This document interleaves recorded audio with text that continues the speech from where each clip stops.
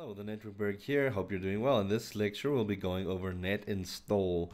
So I could have covered this in the resetting and backing up bit of the videos, but it would have definitely increased that size by a bit too long. And Netinstall, I think, deserves its respect of being an individual topic because it can almost do as much harm as good as it can do. So let's get into Netinstall.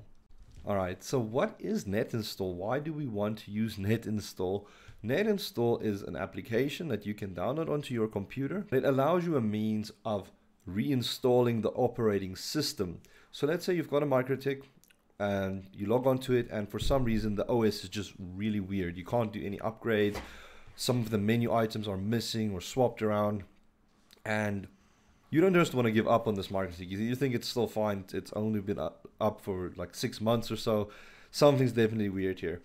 In scenarios like that, you might be able to use Netinstall to fix the issues on the MikroTik, because there might be some back-end issues that you can't see and fix by just doing an operating system upgrade. You might need to do a Netinstall, which lets you get onto that back end of the MikroTik and then force the operating system to boot up on a specific version. This is also a means that you can use. I don't want to say for password recovery because you're going to factory reset the MikroTik to get back on it, but yeah, so Netinstall does all those wonderful things. Let's quickly get Netinstall by going to MikroTik's website, and we can navigate to the software tab and then Netinstall. We'll just download the latest version for that. And we just want to also find a package or operating system that we can install using Netinstall. So I'm going to use this MIPS since I have a 951. So I'll download this package. I'm going to downgrade it to a previous version because let's say version 6.4.9 I was having some issues. Let's download the previous version, save that as well. And now we've got Netinstall and we've got that. Firstly, we just want to unzip the Netinstall program, so I can get that by going into my downloads, and let's just extract here, and then I'll get a little Netinstall application that I can use. So I'm going to open this up, and there's nothing going to be here except it's already going to find that version 6.48.5 that I downloaded, which is in my downloads directory. So it knows about the operating system that I want to upgrade to or downgrade to in this case. Next step that I want to do is I'm just going to make sure that my firewall is off. So let's just go firewall. Make sure this is off. And then we need to just set our IP address as well. So let me go into my internet settings. I'm going to change my address. And I'm just going to match that with what the default config would be whenever you boot up a router board for the first time. So I'm making that 88.1 is my gateway, 88.2 is my machine.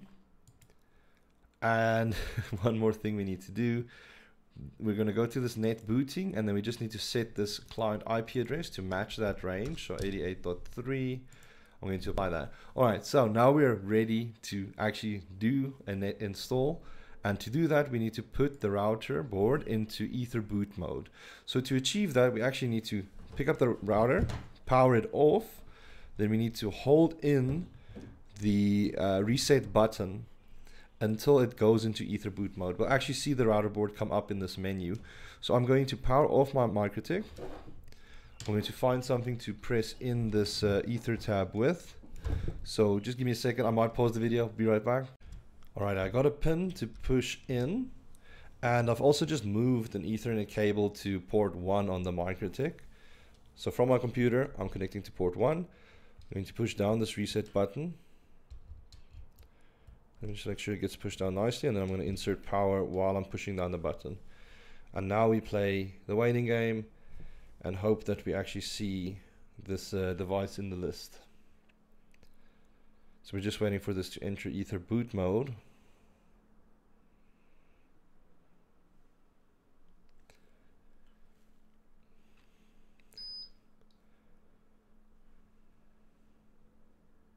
There we go. Device beeped, and now I can see my RB951 in the list. So now I can actually install this package. I need to just click the package so it's ticked off, and I might apply a default config as well. And I've selected the device, and then I'll click install. So this is now formatting the drive of the MikroTik. Now it's uploading the new OS, and then hopefully when we're done, we can connect onto the MikroTik as if everything is working, or hopefully we fixed everything with the MikroTik so that we don't have any issues. All right, it's done. It's just busy booting up again.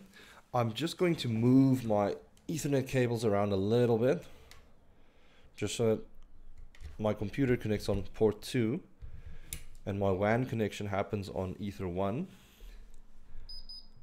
And let's just see, can I pick up the device on Winbox? I'll just refresh here. Awesome. So there we've got identity router OS, but it did add the firmware version. So this is perfect. It should be admin blank now. Alrighty, and there we go.